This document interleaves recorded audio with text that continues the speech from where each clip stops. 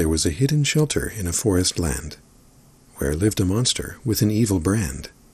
Many men had braved the hero's dream, and they were all raised by its infernal scream.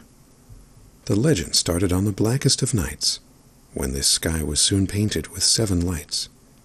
The power that was fated to the outcast race, another had snatched it, thus taking their place.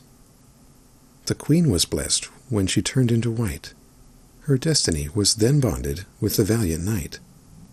But true love ended, and the joy turned into sorrow. Her virtuous life faded by her newborn shadow.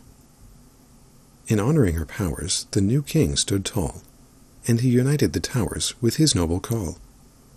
But in this glorious hour, he was down on one knee, forcing the 7th to scour for the remaining 3.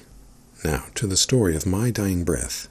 To end the creature's glory, I sought its death. Upon hearing its tale from a wandering priest, I followed his trail to hunt down the beast. On a solemn spring day, outside its lair, I stood trembling with a sense of despair. But the calling of greed from the fortune within made me trudge onward without my fellow kin. Out from the darkness it spread its wings. I was overwhelmed with madness by its beautiful things.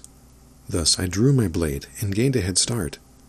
But on the final stage, it broke my heart.